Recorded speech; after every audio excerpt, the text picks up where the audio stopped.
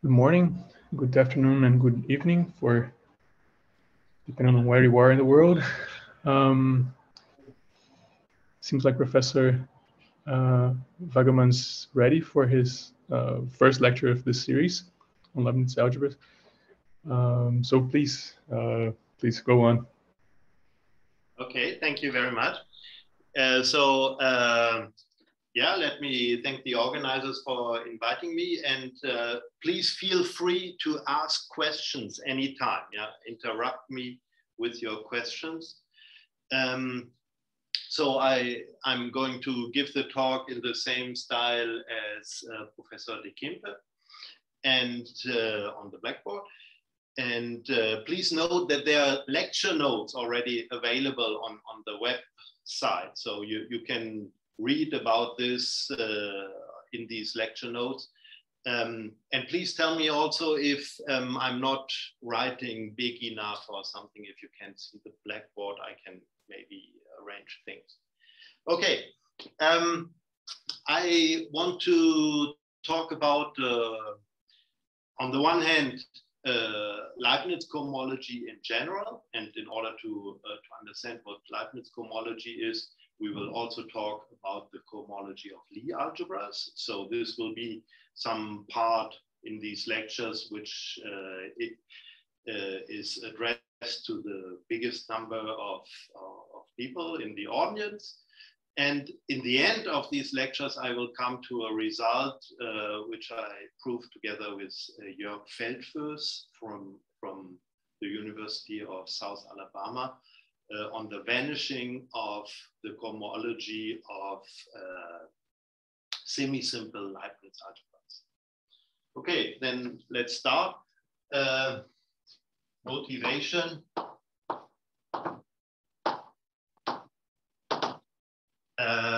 Algebraic structures come with a cohomology theory.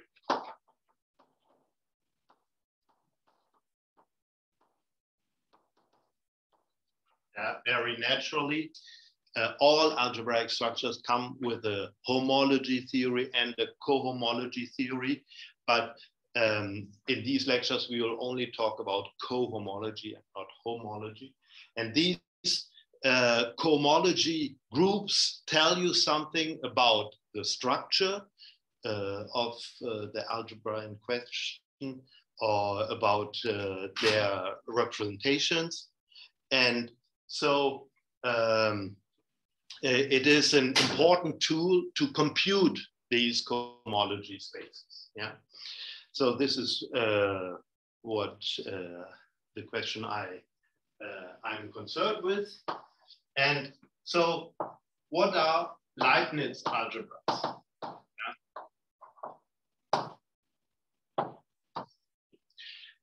You heard about many types of non-associative algebras in this summer school. So Leibniz algebras are one of these classes of interesting non-associative algebras. They are very closely related to Lie algebras. So this is why I'm going to talk about both of those. And they can be traced back to Bloch, who invented them in 1965, but rather in a way to generalize things from Lie algebras to something. And so they were rediscovered in the 1990s by Jean-Louis Loday. But Loday did not invent them or reinvent them just for the purpose of generalizing things, but he had a very precise goal and his goal was to measure the non-periodicity of algebraic K-theory. And so let me take like 5 minutes to explain you this context, although it does not play any role in our lectures. Yeah. So first of all, what is a Leibniz algebra?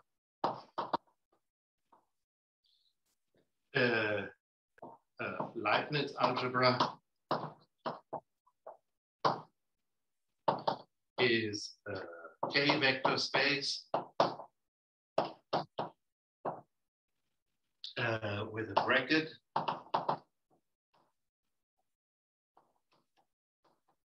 bilinear bracket H cross H H such that all X, Y, Z in H we have X, Y, Z is equal to Z plus Y, X, Z. Yeah. So this is the Leibniz algebra identity, and I write it in the left sense. Yeah. So this is the left Leibniz identity. And what does it mean? It means that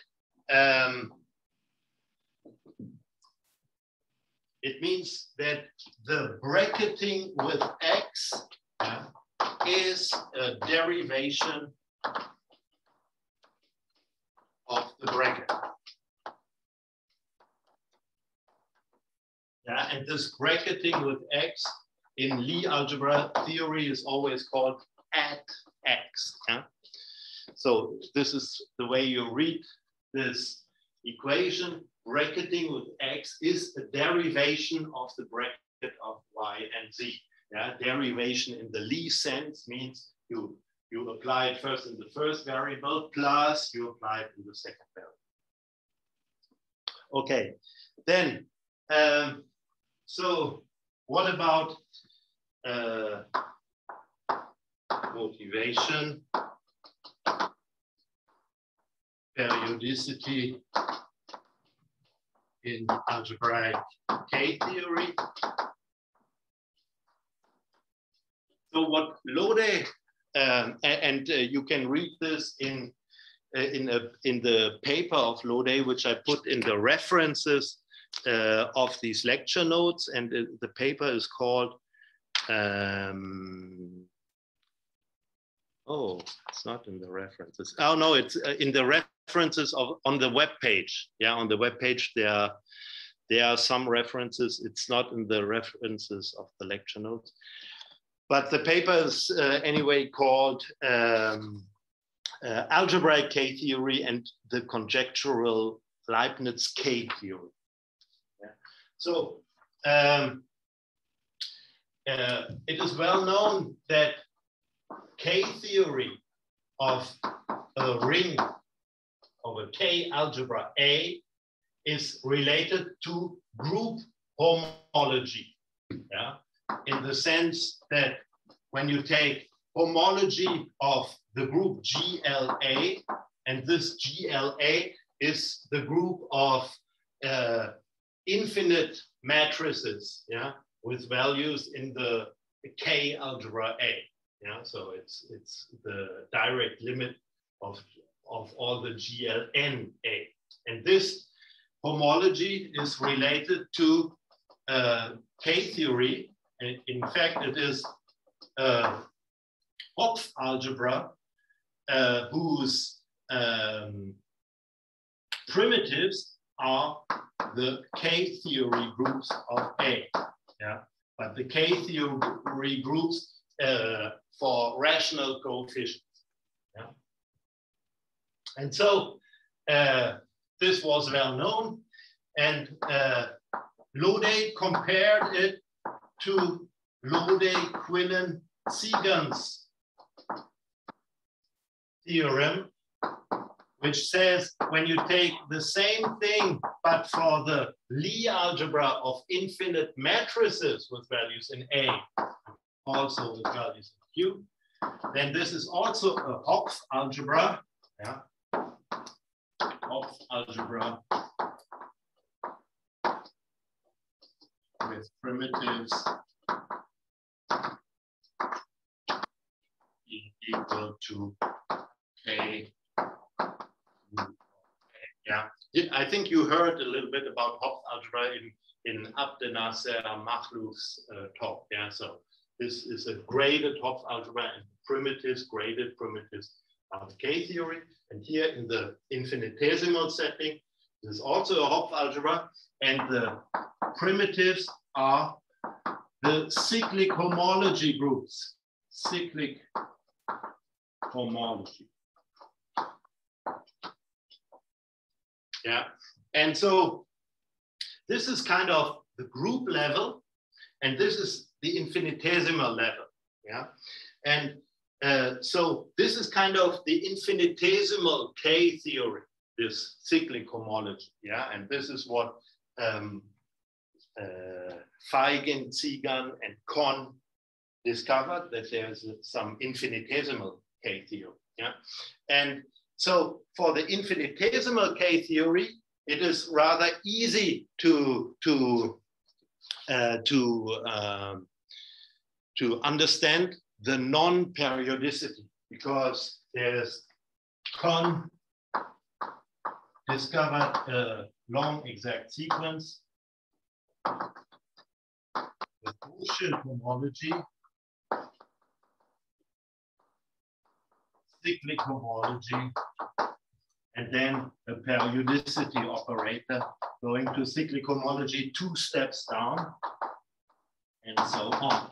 Yeah, and so, yeah, what I have to say also is, why look for periodicity in K theory? Topological K theory is periodic, but this algebraic K theory is not in general. Yeah, and this is why it is interesting to capture the non-periodicity. So on the infinitesimal level, the non-periodicity is captured by these Hochschild homology spaces. Yeah, and so this actually there is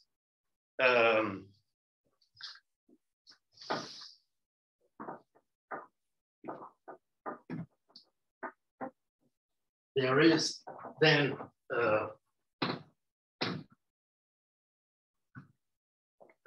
theorem of the same kind of Loday and Quillen done by Cuvier and Loday, but for the Hochschild homology, and this goes with Leibniz homology, but of the Lie algebra, GLA. Yeah, this is also a Hopf algebra, but based on the tensor algebra, where with the Hochschild homology groups. Yeah, and so this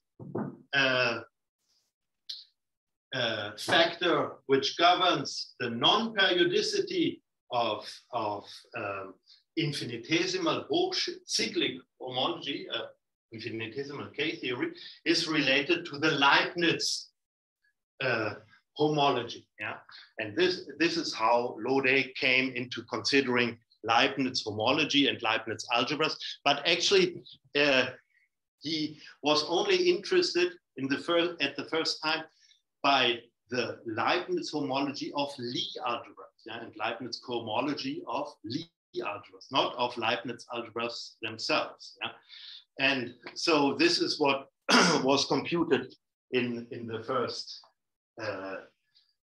In the first couple of years. And so the end of the story is that therefore Loday conjectured that there must be some algebraic structure integrating Leibniz algebras, and these he called coxigroup.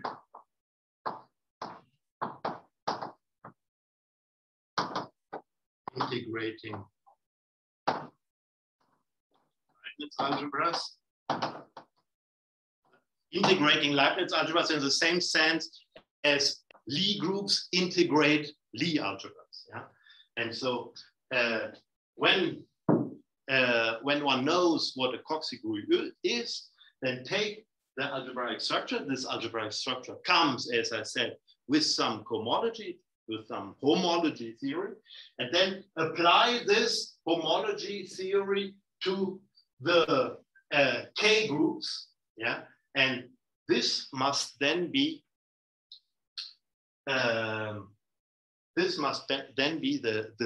right cohomology theory which measures the default of periodicity in K theory. Okay, yeah, this is a bit complicated, and I will not talk about these things in detail. Okay. Any questions up to this point? So this is more or less to say that I'm not going to talk about these things which are like a little bit advanced maybe. Okay, now let me come back to Leibniz algebras. Yeah, and we talk here about left Leibniz and not right Leibniz algebras.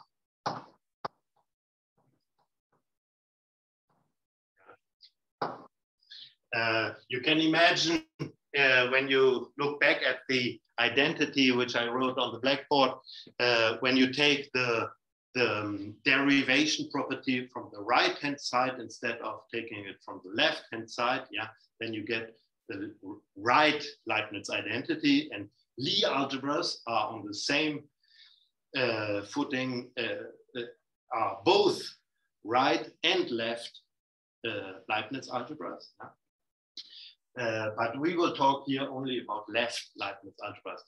In fact, the founding fathers of Leibniz theory, meaning Loday and Pirashvili,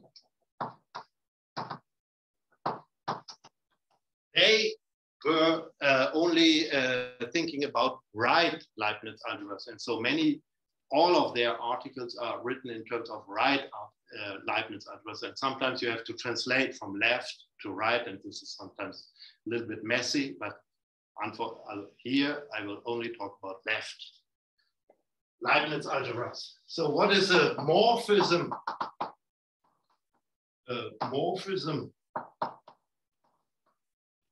of Leibniz algebras. Phi from H to H prime is a linear map such that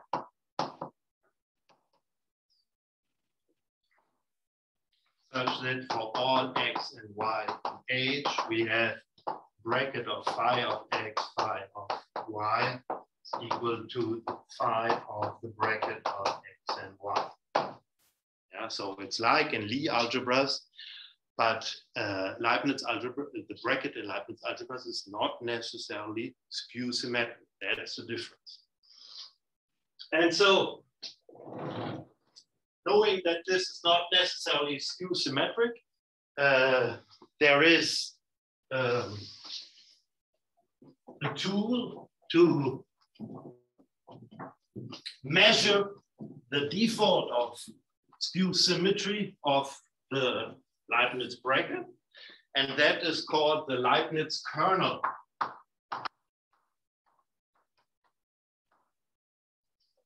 Or the square, idea of squares.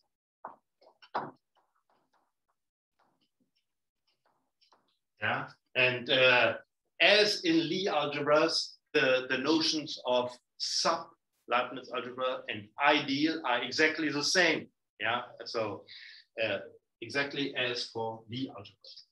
And so what is the idea of squares? It is the K vector space generated by expressions of the form x, x. Yeah, for x and h, and the K vector space generated by this.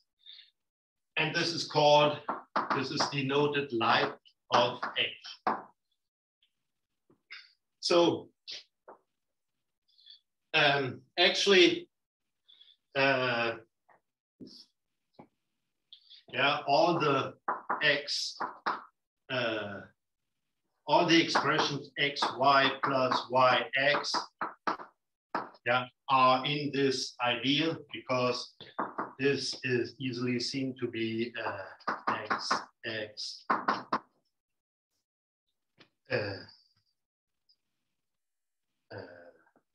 this is x plus y,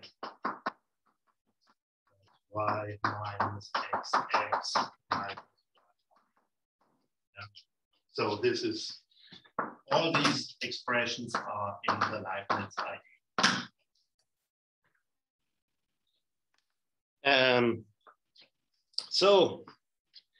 And we have the canonical Lie algebra,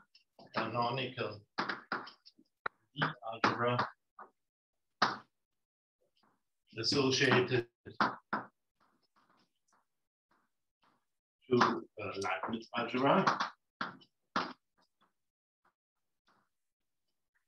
This is called H-Lie, which is H divided by the square of ideals, of H. Yeah.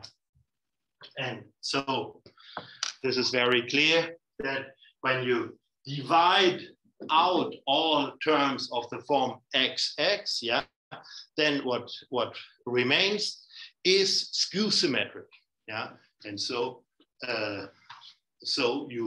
there remains a Lie algebra, yeah, and this is the canonical quotient Lie algebra. Okay, in order to see what this is all about, let us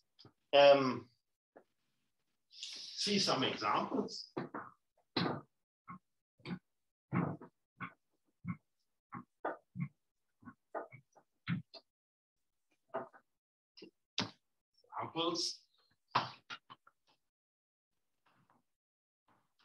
So the first example is first of all, I already told you all Lie algebras are examples. Yeah, so you have a very large class of examples already. But what about Leibniz algebras which are not Lie algebras? Yeah, so there is this n, yeah, K E plus K F as a K vector space.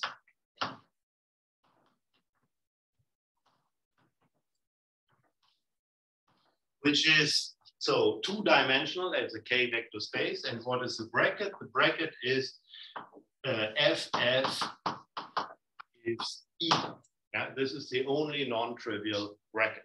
Yeah, so this is kind of very interesting because it is sort of a Leibniz analog of the Heisenberg Lie algebra. Yeah, the Heisenberg Lie algebra is a one-dimensional central extension of the trivial Lie algebra in 2 dimensions. Yeah, and here we have a one-dimensional central extension, yeah, because the E is central, of a one-dimensional vector space, yeah, and not by a skew symmetric cocycle. Yeah, here this is not skew symmetric. This is in fact the opposite. It is symmetric in F. Yeah, so this is kind of interesting to work with this nilpotent Leibniz algebra. Yeah, nilpotent Leibniz algebra. And in fact, when I say nilpotent, I mean exactly as in the Lie sense. Yeah, you know what nilpotent Lie algebra is. Yeah, we just talked about nilpotent, abelian, solvable Lie algebras in Karel de Kimpe's talk. And so the same definition works here in Leibniz algebras. Yeah, because taking this iterated bracketing, yeah, it makes perfectly sense for Leibniz. Okay, so here the Leibniz ideal of this n is everything generated by the squares. Yeah, what are the squares? Yeah, it's E. So this is the subspace generated by E, and the quotient Lie algebra is n divided by Ke, so it's isomorphic to Kf, yeah, one dimension. The second class of examples is what I call, according to Kenyon and Weinstein,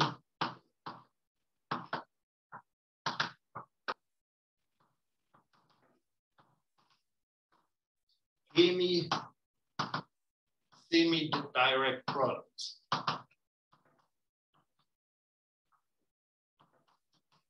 Yeah, when maybe I should look whether you have questions. No, there are no questions. Okay. So what is the matter here? Take a Lie algebra. And by the way, I will always call Lie algebras G and Leibniz algebras H. Yeah. At one place in my lectures, there will be a sub-Lie algebra, which will be H, but my general notation is Lie algebras G, Leibniz algebras H. Yeah. So take a Lie algebra and a G module. What is a G module? It is a vector space M, such that with an operation of G, I write everything from the left, so an operation from the left of G on M, such that for all X, Y in G and all M in M, we have X, Y, M is X dot Y dot M minus Y dot X dot M. Yeah, so this is this operation from the left, and operating with the bracket is the same as operating first by Y, then by X, minus first by X, then by Y. Yeah, this is kind of something that maybe you know already. So take a Lie algebra and a G module M, then you can have the semi-direct product, Leibniz algebra, on the vector space G, M plus G. Yeah? With bracket.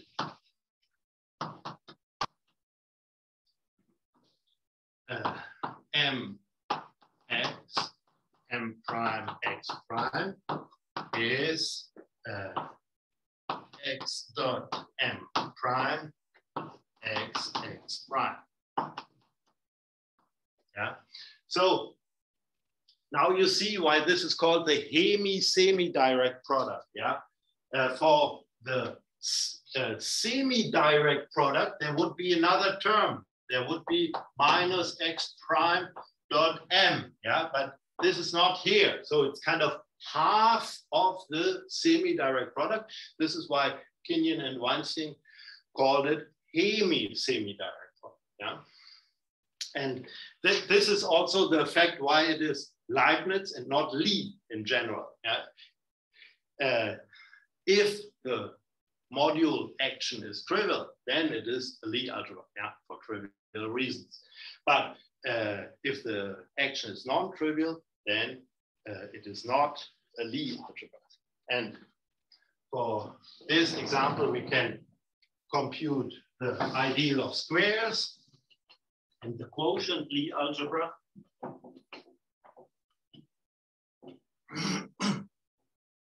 And so, for example, computation. What are the squares? The squares are elements of the form mx, mx. And this gives x dot m bracket xx, but x is here in the Lie algebra, in the Lie algebra G. So this is 0. Yeah, so all elements of the form M0 R squares. And so this shows that life of H is in fact G dot M. Yeah, this is the vector space spanned by these elements. And the quotient, yeah, here maybe I should say this H is here the semi-direct product of M and G. And so I put a cross and HS like semi-direct. Yeah. And so the associative Lie algebra is M divided by G dot M plus cross G. Yeah. And in fact, this quotient Leibniz algebra is a Lie algebra. Yeah. Why is it a Lie algebra? Yeah. Give you 1 second to think about why it is a Lie algebra. Yeah. You see now here in this quotient, this term here, x dot m prime is 0. Yeah. In the quotient, this term is 0. So it is just 0, comma, the Lie algebra. Yeah, and so it is a. Okay. Then,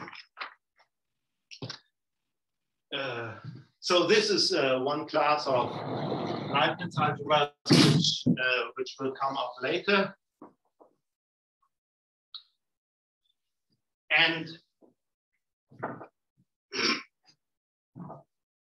let me also, yeah, you see here, I'm not giving the full account of all examples. Yeah, this would be, there are many, many examples. I will not be able to talk about many of them. I'm just taking some exemplified, yeah, classes of examples. So to have another exemplified class of examples, I want to just mention that there's a link to differential geometry. And this is very important because you all know that Lie algebras arise in differential geometry, yeah, as a tangent spaces of Lie groups at the unit element. And so the question is, what do Leibniz algebras have to do with geometry? Yeah, and so there are two very fundamental constructions which show that Leibniz algebras arise naturally in differential geometry. So one of them is the derived bracket formalism.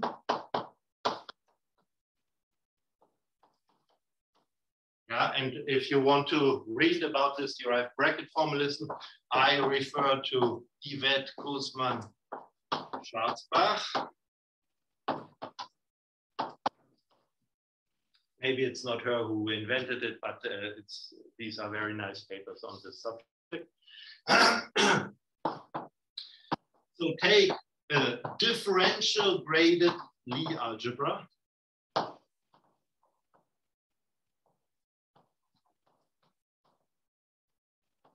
And then you can get out of it a new bracket just by taking the old bracket, but putting the differential in the first component. Yeah.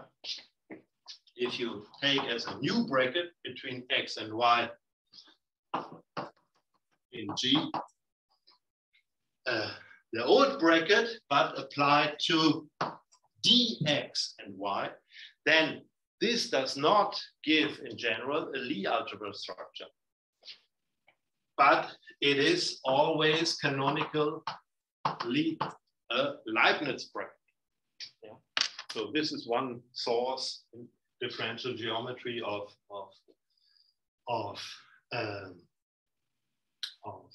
Leibniz algebras, and another source is Courant algebras. And here also I will not be able to talk in detail about Courant algebras.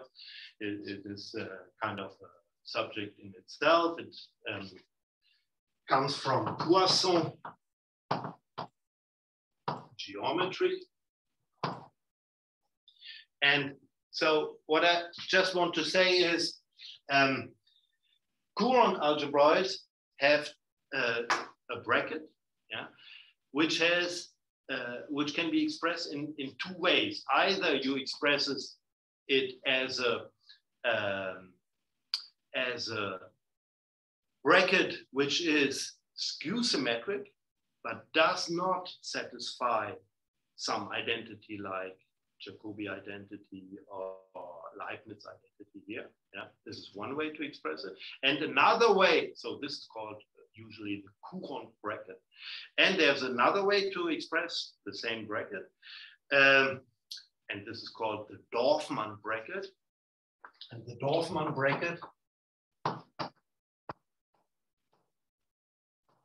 is not skew symmetric, but it is Leibniz. Yeah? And so it is a bracket on, let's say, vector fields on M plus differential forms on M. Yeah. So the standard Courant algebra is modeled on vector fields of M plus differential one forms on M. And the bracket is, so take a vector field plus a form and another vector field plus the one form. Then what you can do is the hemi-semi-direct product and together with some other term. Oh, I'm sorry, the bracket of vector field plus the hemi-semi-direct product term, the action of X on beta, and then you have another term. Yeah? And so you can interpret this as being, this is hemi-semi-direct product. And this other term is kind of the co-cycle term. Yeah? So you can describe the Courant, the Dorfman bracket of the Courant algebra as being almost a hemi-semi-direct product up to some co-cycle term. Yeah? And just to, this was kind of the starting point of one of our works with Camille, Laurent, Jean-Louis, where we integrated Courant algebras, yeah, from this Leibniz point of view. Yeah, you can always say the hemi-semi-direct product you can integrate very easily, and so everything boiled down to integrating the co-cycle. Yeah. So this was joint work with Camille, Laurent, Jean. Okay, this is just to have some examples on the blackboard. Now, maybe you have questions. Please interrupt me if you have questions. Is it readable what I say and understandable? Yeah. Oh, thank you for replying. Okay, now the next topic, which is also kind of involved, is what is the correct structure of modules for a Leibniz algebra? Yeah? I already told you what a module over a Lie algebra is, what a G module is. Yeah, we had it on the blackboard. So one might naively guess that we just take a morphism of Leibniz algebras from the Leibniz algebra into the endomorphisms of a vector space. Yeah, but this does not give anything interesting because the endomorphisms of M are a Lie algebra. Yeah, and so when you consider a morphism like this, let's say a Rho, then the Leibniz ideal will always act trivially. Yeah, and so these are just the H Lie modules. Yeah, and so this is kind of, it is a possibility to consider modules for Leibniz algebra, but this is kind of not the whole story. Yeah? It's only half, instead, actually, it's kind of the tip of the iceberg. Yeah? So the correct definition is in terms of bimodules.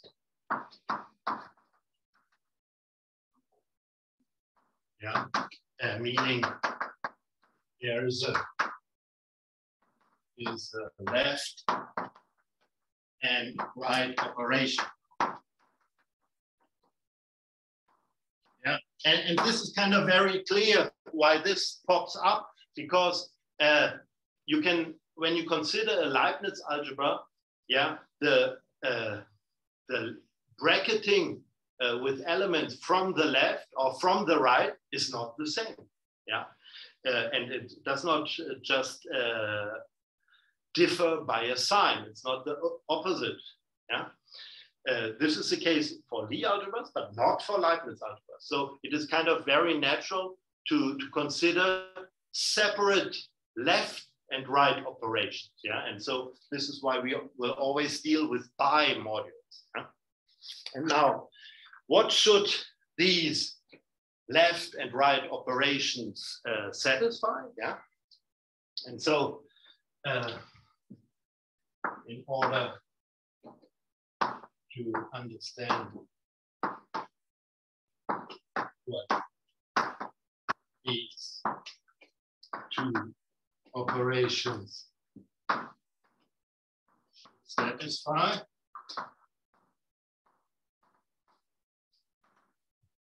yeah, in order to understand this, just write down what is the Leibniz identity on the vector space M plus H. Yeah, Leibniz identity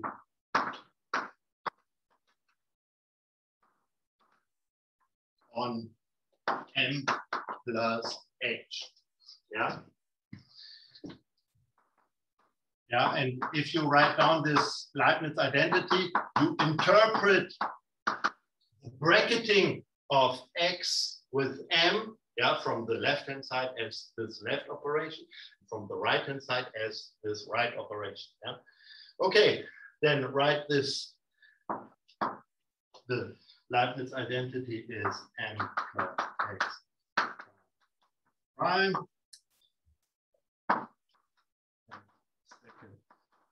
Second plus M prime plus X. Yeah, this is the Leibniz identity. And now from this, you can now extract the laws you want to impose on these left and right operations by just extracting special cases. Yeah. By the way, this is sometimes, this manner of defining modules is sometimes called Beck.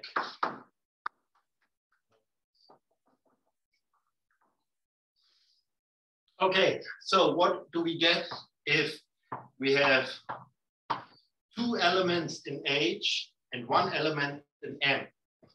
Yeah, then this gives X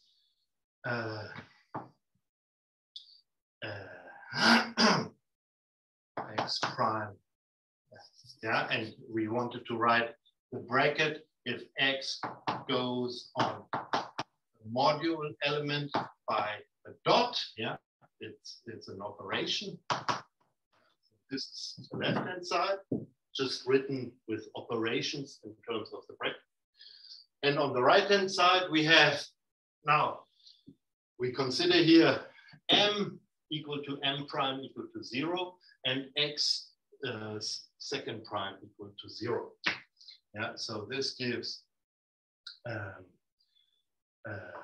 x prime dot m second plus here it's x prime dot x dot m second. Yeah, and so this is kind of the same as yeah, H module or H lead module from next. This is the same as the module structure in the Lie sense, which I described before. Now, we have two more identities to impose on M to be a H pi module. The second one is when I take the module element in the middle. So this gives M x dot M prime dot x second is equal to x dot M prime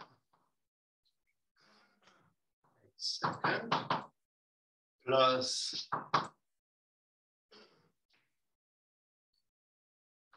M dot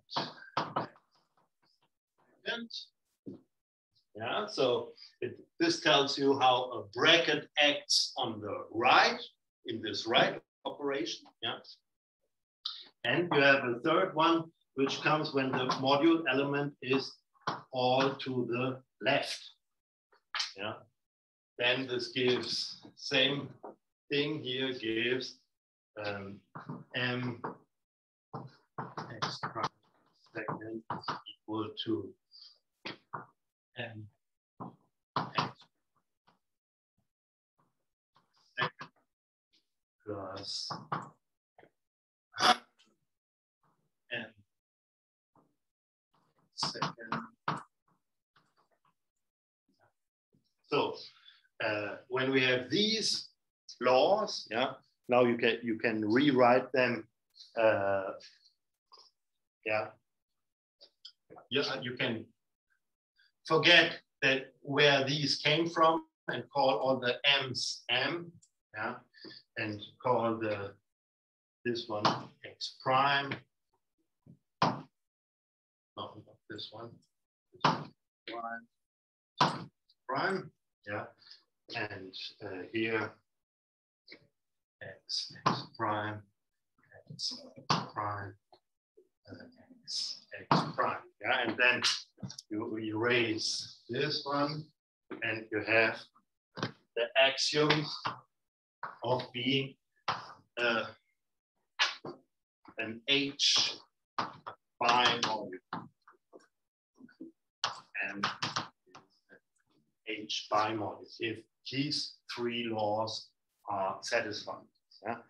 And so the first example of a pi module is then, of course, if H is an H pi module for yeah, left operation, bracket from left, and right operation, the bracket from the right. Yeah. And this is clear, yeah. Here you don't have to show anything because all these three laws came from the left Leibniz identity. Yeah. So by the left Leibniz identity for the bracket, these laws, these three laws are satisfied. Okay. Now what is interesting to note is that so kind of we understand the first identity. This is just the left module structure. What about these two second and third identities? Yeah, here you can note that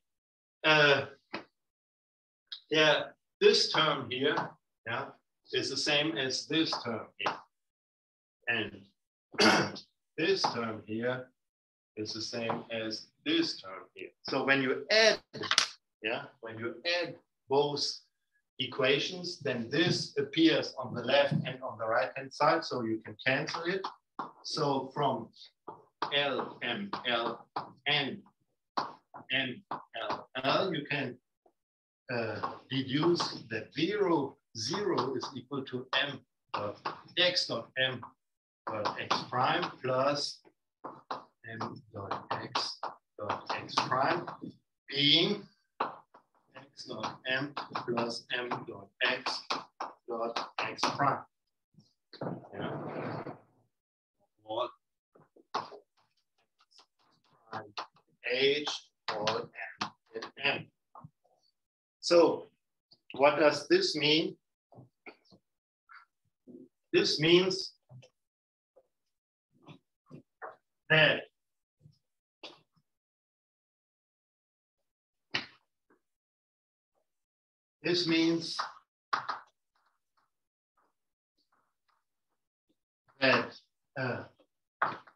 the right operation is 0 or trivial on the submodule, on the sub-I module generated by X dot M plus M dot X or X dot X H or M. Yeah. And so there are two special cases. Yeah. If the left operation equals the opposite of the right operation,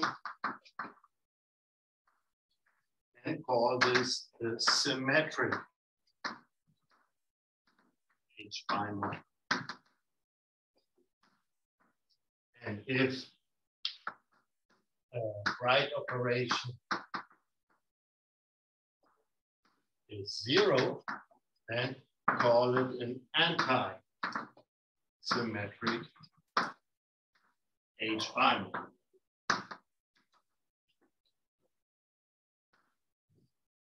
And so actually when given left module H module in the sense of LLM, then get the symmetric H prime module by putting M dot X equal to minus X dot M and an anti-symmetric H module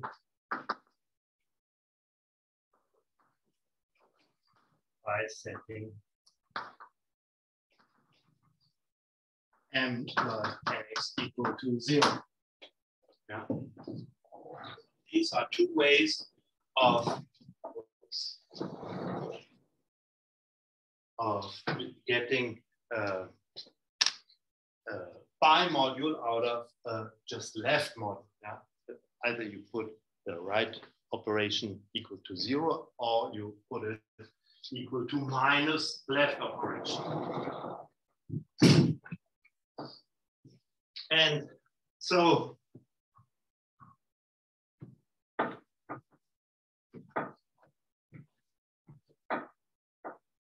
I will finish then by the following things. Yeah, for any H bimodule M, there is an anti-symmetric bimodule M0, and M0 is generated by the xm plus mx. This is what we just saw here. X and H and M and M. Yeah, the quotient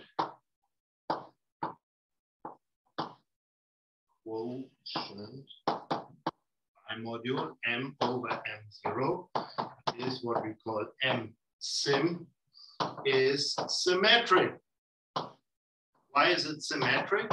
Because we just quotiented by the things, yeah? If this expression is 0, this means that the left operation is equal to minus the right operation, yeah? And so in the quotient, yeah, it becomes symmetric. So we have a short exact sequence.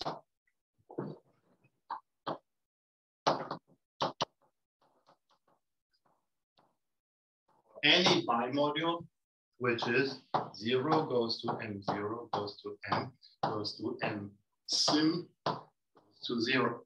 And in the example we just had, H with adjoint module structure, yeah, the ideal of squares, H itself and H lead. Yeah. And so this is an exact sequence not only as H bimodules, but it is in fact also an exact sequence as Leibniz algebras. Okay, so then this is kind of a natural place to stop. So maybe you have questions. Is the right derivation equal to left derivation at any point or instant? So from the abstract point of view, from the outset, there's no link between left and right operation. I call them operation. Yeah, when you have a bimodule, you have an operation from the left and an operation from the right, and these two have nothing to do with each other, unless but you have these three laws. Yeah, LLM, LML, and MLL. Yeah, but from the outset, nothing else. But in some special cases, they can be derivations. Yeah, and in some special cases, one of them can be equal to minus the other. Yeah, so it's not equal to. Usually, right derivation is not equal to left derivation, but to minus left derivation. Yeah, there is a sign usually in some special cases. Yeah, does this answer your question?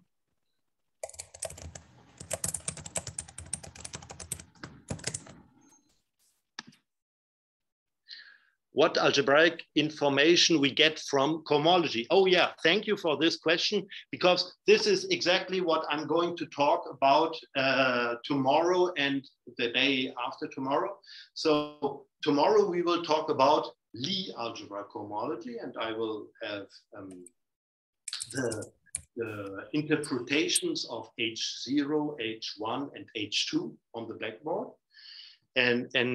So the story, actually, the story is kind of very similar for Lie algebras and for Leibniz algebras. So I will only tell them for Lie algebras. Yeah, and because otherwise I would not have the time to finish what I want to say.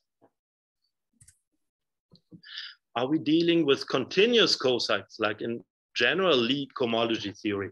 Yeah, actually, here in these lectures, I will be only dealing with finite dimensional Lie algebras and finite dimensional Leibniz algebras. So no continuity here, but in some special cases and these continuity questions can be very interesting. Yeah, and I encourage you to think about these.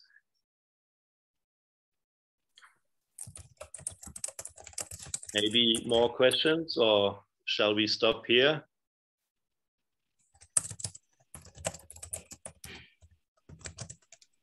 Hello. One more, please. Okay. I have a question. Yes, go ahead. Well, can you repeat your explanation about the link between differential geometry and Leibniz algebra, please? Okay. I actually there are many links, yeah, and I can only talk about some of them. But actually, if this goes together with your question, with the question of your colleague about continuous cocycles, yeah, then you can look at a paper of Jean-Louis Loday in 1993 about, maybe I cited it here. Yeah, Leibniz cohomology for differentiable manifolds. Yeah, it is in 1998, I'm sorry. It is on the reference list. Yeah, so there's another link to differential geometry. But what I talked about was, yeah, the derived bracket formalism. So this is different. And this goes when you have a differential graded Lie algebra, DG Lie, yeah, then get a Leibniz algebra by the derived bracket operation. Yeah, and so in differential geometry, you have very often differential graded Lie algebras. Yeah, for example, the differential forms on a manifold tensored with some finite dimensional Lie algebra. Yeah. Yeah. They give you a differential graded Lie algebra, for example, or the Schouten Lie graded Lie algebra gives you a differential graded Lie algebra with zero differential. Yeah, okay, then this is not very interesting. But yeah, so you have differential graded Lie algebras in several places in differential geometry. And the other thing I was talking about was courant algebraics. Maybe I should stop here in order to have Anna Agor talk right now. Thank you. Thank you for your interest, and see you tomorrow. Yeah, thank you all, and thanks Professor Wagemann for his awesome talk.